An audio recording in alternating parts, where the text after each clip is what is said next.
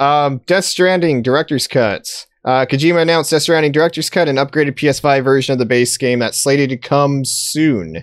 Looks like it has 60 FPS and might have additional content. It also has a little tease at Metal Gear with Norman Reedus going in the box and whatnot. They also confirmed that it's going to totally use haptic triggers and haptic vibrations on the PS5 controller. And someone else confirmed that it's totally going to have the whole walking vibration is different depending on where you're walking at. And my dumbass is so hyped. It's like, I can't wait to walk in 60 FPS. Shit's gonna be so dope. Can't wait to piss with the haptic feedback. Like that's what I'm excited for. And you know that that's gonna be there too. The piss in in real time. Kojima's not gonna let you not have that. Just I've been wanting an excuse to go back and play that game, and just knowing it's actually getting that port, I'm like, thanks. From what I heard, the PC port's actually pretty damn good. Also. Yeah, it also has one of the hardest difficulties, so I wouldn't be surprised if they include that in the director's cut as well, because that's not on the PlayStation version, I don't think. CJ, do you think showcase for DLSS? CJ, do you think someone unironically has a shrine to Kojima in their house? Yes, duh. Absolutely. Almost all of Games Twitter does. What are you talking about, Jose?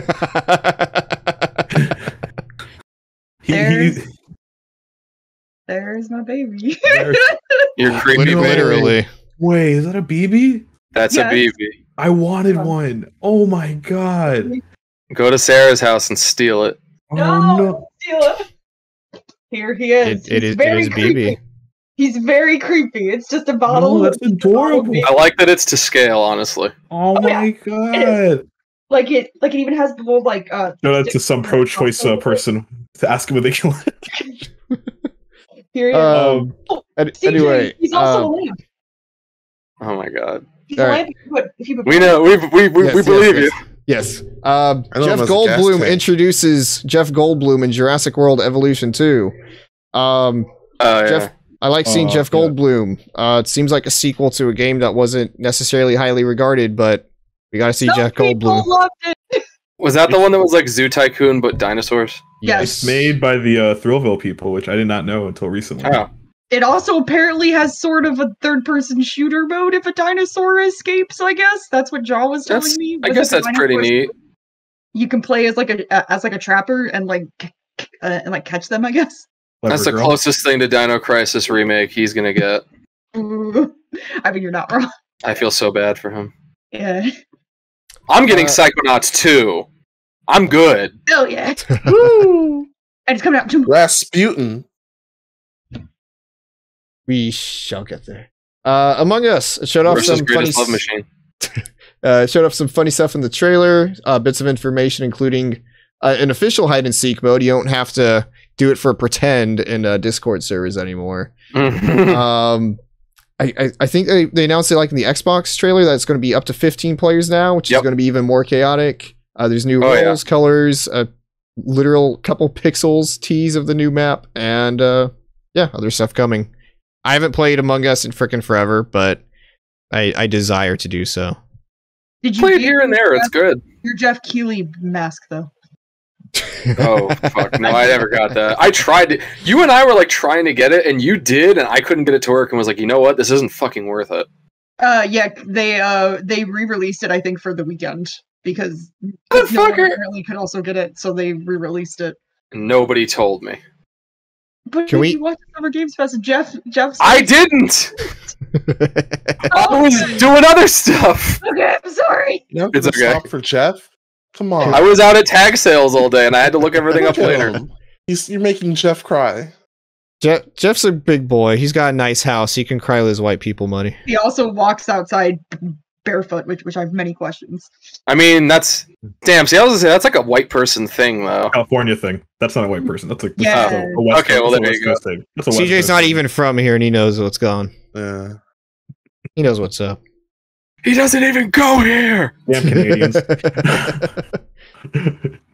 They drink milk out of bags. We don't need to take. They have advice. A picture for that, apparently. So yeah, I learned about that. Like we're getting too off topic again, Jose, and you did it this time. Yes, I know. I need to join the cool kids club once in a while. I can't leave the fun to everyone else. You're always in the cool kids club.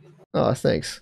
You're one cool kid, Jose. Can we talk about the sexiest moment in this entire fucking E3 week? Fall Guys announced that 2B is coming to Fall Guys as a skin. Oh yeah, 2Bean. I love it. 2B or not 2Bean?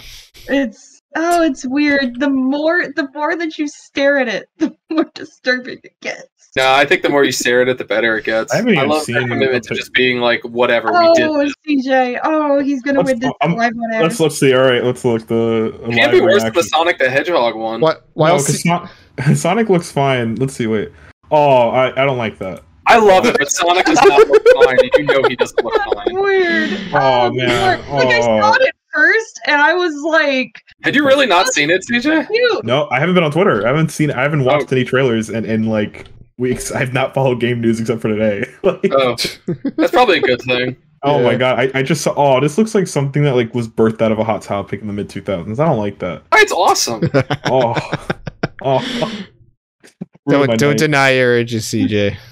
We know you're gonna turn the webcam off. Okay, so I'm actually very excited for that. I'm gonna be all over because this is a series that is very near and dear to me and my partner. We have the puppets that came from the show. I believe it was the 3rd season. The Evil Dead game. They finally showed off gameplay. I have something pulled up for that. Oh. I know, and it looks very good.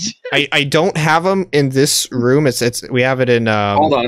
my girlfriend's old place, but we have the Ashy Slashy puppets from Ash vs. the Evil Dead. We have both of them, the demonic and the regular one. They're pretty fucking dope.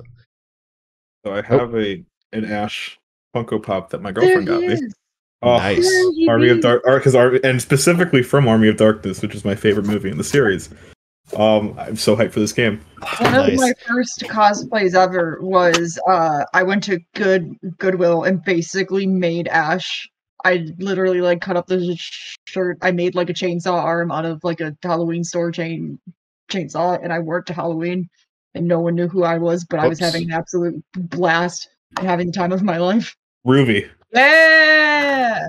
There we go. It looks surprisingly like I'm sorry, it's squished. The best thing shown at Jeff Keighley's thing to me. Like it just looked so polished and it looked so much fun. Let's describe what it is a little bit. So it's an asymmetric multiplayer game. There's 4 people playing as characters through the Evil Dead series. It appears as if it's either an AI NPC whatnot, or player controlling the Kandarian demon. They can summon other deadites and whatnot. You have to try to kill each other. The protagonists, they have to go around doing objectives and whatnot. So it feels like a much more aggressive Dead by Daylight, where you're not running away from the monsters. You can fuck them up pretty good. It's almost like Left 4 Dead sensibilities with Dead by Daylight, because like when I'm thinking like, well, if you could have an enemy control deadite, then I'm like, so then that has to mean that that's like a special deadite that you can always control, because otherwise what are you just going to do, like tap in for 5 minutes and then if you get killed, quit the game? So the way that Left 4 Dead at least approached it, where if you had when you had the PvP mode, you were like on a timer for when you could like spawn in like special infected. So I would imagine it's something like that. Like I don't imagine you only summon like one dude at a time. Like there's going to be like random deadites running around doing stuff for like you. A few special deadites or something, and then you'll have like maybe a super deadite also. Mm-hmm.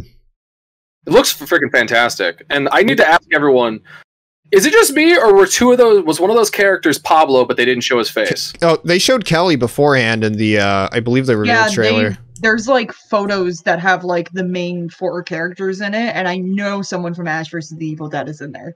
Pablo's a good boy. You think they're gonna have like the 2013 like characters like from that one? I would be honestly baffled if Mia does not show up. I don't think she will. Utterly estranged. Hey, for what it's worth, the main character of that one, right? Yeah, she is also the main character of Fede Alvarez's sequel coming out. So they're making a sequel? Yes, he's producing it, I think.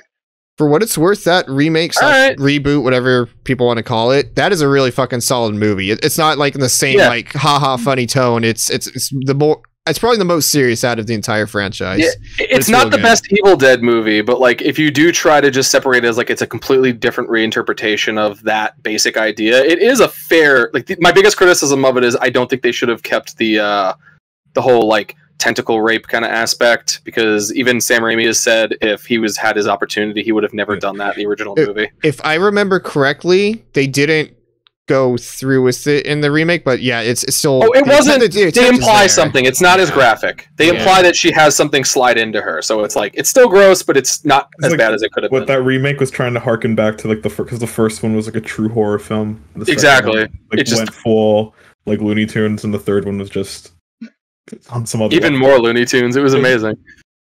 Let's see. Any last thoughts on Evil Dead? It looks good. I think it looks fantastic. And I'm just to keep pushing this theory that we're going to see more characters. Like, I mean, I think that one character with the frilly topped like winter jacket is Pablo, because his hair looks almost exactly the same from the back. And they already showed that we have both young Ash from like 2 and Army of Darkness and old Ash from Ash versus Evil Dead. So like, I don't think that we know already skins are going to be a thing. I want a Ted Raimi skin. That's what I want. Oh yes, please! A Ted Raimi skin, a Sam Raimi skin. We know Evil Ash is going to be in there as like a super whatever. I guess like a playable one. We know. I want them to sneak in Tobey Maguire.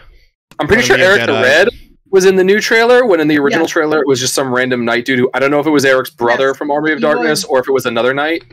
He was right at the end because I guess he has his own like finishing move or something.